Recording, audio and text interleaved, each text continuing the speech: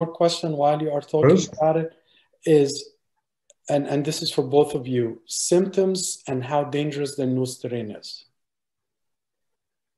So maybe I can just talk about the vaccine and then give it back to Sherif after that. So certainly, as I mentioned earlier, that currently, at least all the variants that we know of, even though many of them have targeted the spike protein and actually the receptor binding domain of the, which is the really active part of it, the vaccine, as I mentioned, because and our immune system can develop polyclonal antibodies. So currently, at least, the vaccine is protective against all the variants that we have, although there is some evidence that the South African variant may be a little bit more worrisome, but so far it's actually covered.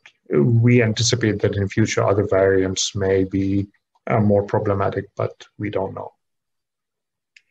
Sherif. In terms of symptoms, no known differences in terms of severity of illness, but in terms of infectivity, it is clearly more transmissible, and it is clearly responsible for the majority of the current wave that we're seeing, starting in the United Kingdom and then moving over to more than 30 countries in the world.